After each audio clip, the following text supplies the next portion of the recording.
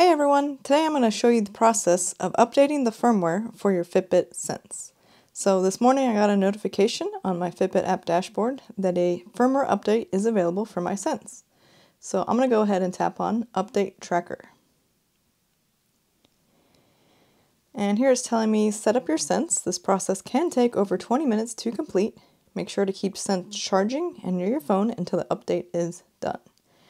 So my Sense actually has quite a bit of battery at the moment, be 91%, so I'm not going to worry about charging it, but if you have a lower battery, you might want to go ahead and put it on the charger.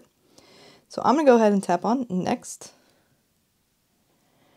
So it is searching for my Fitbit Sense, and you will need to have Bluetooth on your phone enabled for this to work. And it looks like it says it's updating my Fitbit Sense now. Hold tight, this can take over 20 minutes. Please keep this page open until complete. So I guess they don't want you to use your phone in the meantime. And we do have a new animation, if you will, on the display of the Fitbit Sense. It is showing on the top the current battery. And this looks like a progress circle, which I'm assuming will fill in around the circle as it continues to install this new firmware update. And it looks like we also here on Android have a little progress bar on the bottom of the screen. And the good news is I do see some small incremental movements here on both the progress circle on the Fitbit Sense display as well as the progress bar on my Fitbit app. So this is basically just the waiting game. Can't do anything else besides be patient and wait. It looks like the screen has turned off on my Sense. I don't know if that's just to save some battery, or more likely it's probably doing some sort of a restart or something to update the firmware. And I'm sure we'll see a indication of that again. I guess I could double tap and see if... Oh, okay. So I guess the screen just went blank to say battery, my guess is. So if you want to check on the progress, you can just double tap on your Fitbit Sense's screen. Now the interesting thing here is the progress bar on the Sense looks like it's about a quarter of the way through the circle, whereas the progress bar on the app seems to be about halfway through. So I'll be curious to know what happens once we get further along this process, if those progress bars are showing the same process or if there's a second step on the app or something. So if you've seen any of my other Fitbit especially videos, you'll know I like to do these videos in real time because I like to show you the exact real-time experience of installing these firmware updates, which can, as they note in the app, take a considerable amount of time. Hopefully yours won't take much longer than mine, but it all depends on the strength of your Wi-Fi. If you have an older phone with older, weaker Bluetooth, that kind of thing, those could all take extra time compared to what I'm showing you here today. I'm going to go ahead and wake up my display again just so we can kind of keep tabs on these progress bars, which, again, it looks like this progress bar on the app might be a step 1. Yeah, okay. So as I was just saying that, it looked like the progress bar on the app maybe finished. So that was probably a download is my guess. And now it is actually installing the firmware update onto the Fitbit Sense.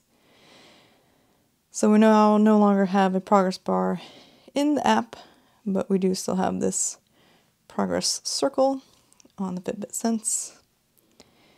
And we have eaten through around 1% of battery life, so I don't think this will be a problem in my particular case. But again, if you are running low on battery, probably a good idea to get your charger out in case this does take longer than you would like and your battery runs out. So from what I've heard, this first major update for the Fitbit Sense should have, oh, interesting, it didn't work on double tap there, so anyway, I'll let us do its thing and talk to you some more. I think what comes in the update are, if you have Fitbit Premium, there is now a separate SpO2 app, which doesn't actually show up on your watch, but is in the background, and allows you to be able to track your blood oxygen level if you wear your Fitbit to sleep, and I believe it will show your historical nightly average in your health metrics dashboard if you have Fitbit Premium.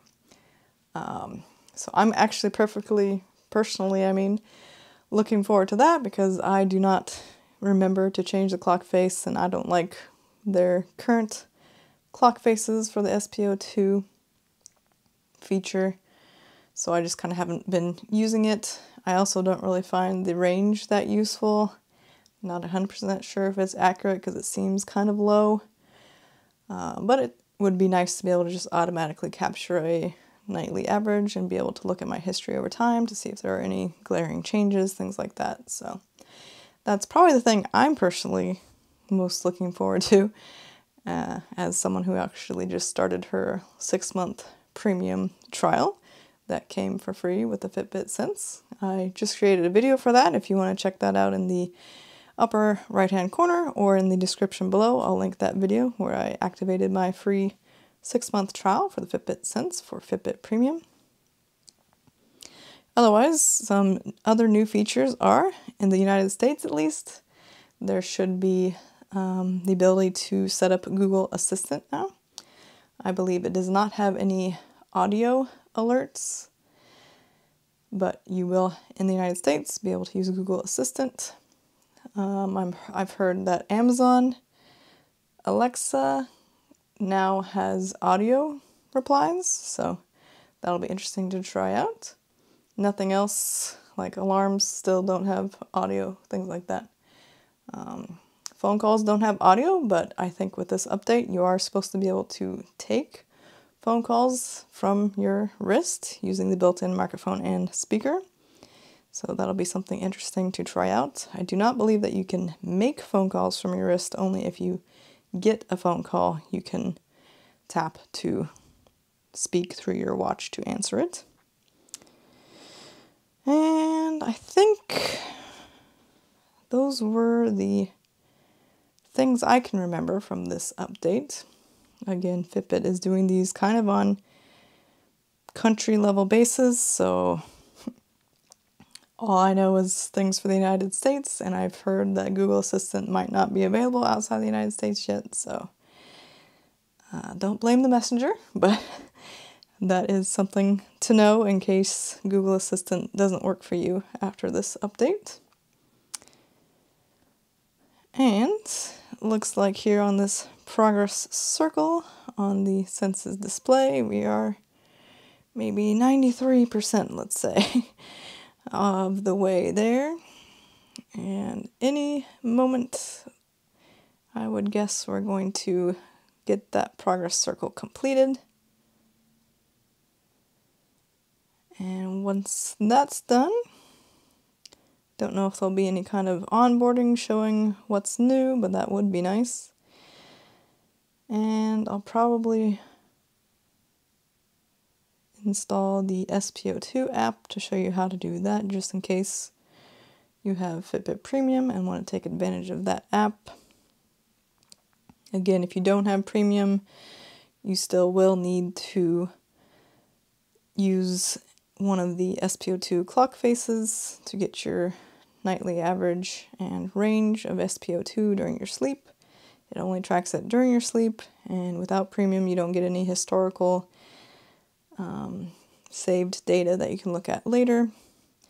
Even if you have Premium, you cannot see your nightly range unless you use one of the SpO2 clock faces, so that's kind of annoying also.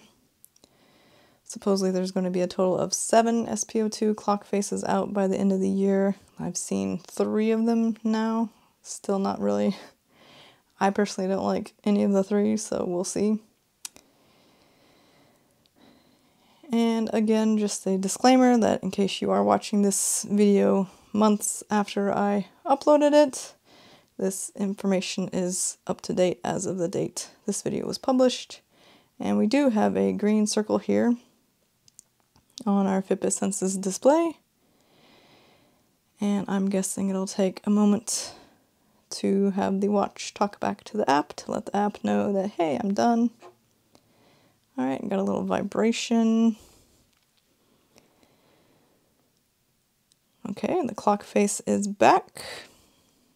Yeah, I noticed someone mentioned before that the fonts are different.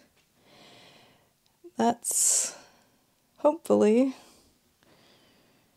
not permanent, but it might be. I did prefer the other font. Okay, so it's saying syncing in progress, so I'm not sure what exactly it's needing to sync, but it's syncing something. And there we go, it says all set, your sense is up to date. So I'll go ahead and tap done here.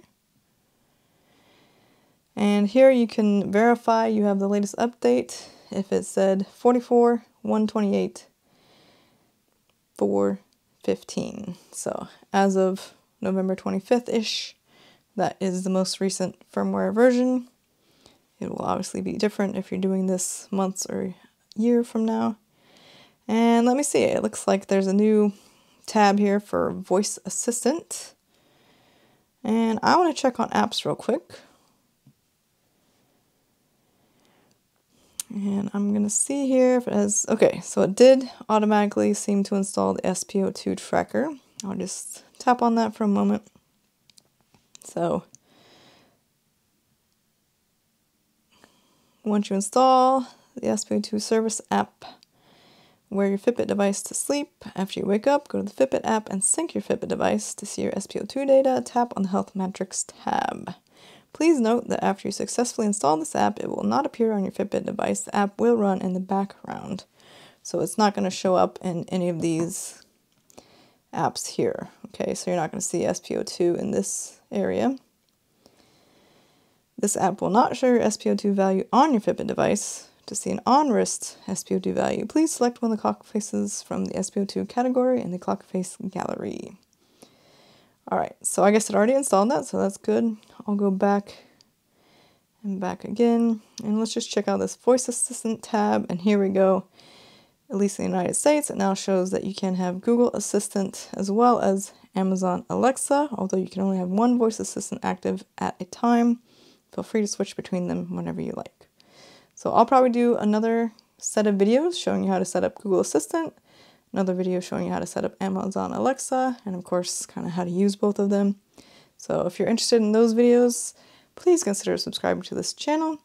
Otherwise, if you found this video helpful, please give me a thumbs up below, as it really helps this video and my channel, and I hope to see you in my next video.